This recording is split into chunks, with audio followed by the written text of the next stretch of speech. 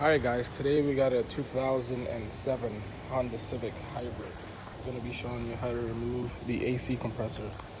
If you got a bad AC compressor, this is how you remove it. So start off by taking off this cover right here, and then you got this cover that sits right here, has two number 10 bolts. Pop that off, and then this hose you just pop right off. So move that out the way. So come over here. Here's your belt tensioner. It's a 19 millimeter. Pull on this way.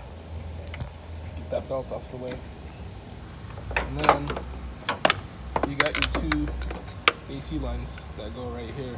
There's two number 10s right here. This is AC line number 1, and then the second AC line is right there next to it. So unbolt both of these, get them out the way, tuck them in under like that.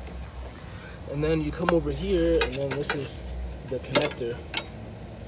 This orange wire down there, that's the hybrid cable for the AC.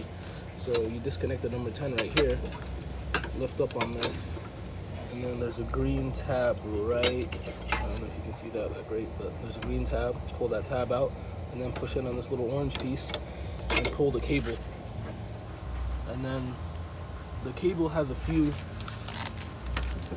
places where it's just clipped on like this right here, and that's pretty easy to disconnect. All you have to do is just pull up on this little lever right here, and then pull out on like that.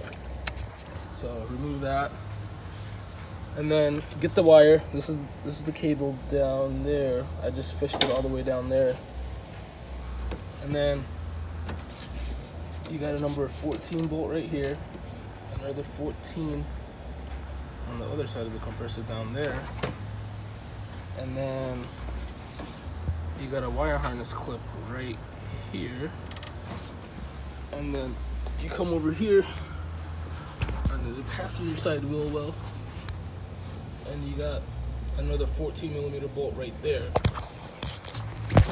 All you have to do is just pry on the AC compressor, get a pry bar, pry on it right here, and pull it out. Now the AC compressor is going to have to come out this bottom side right here. Alright guys, thanks for watching. Don't forget to subscribe.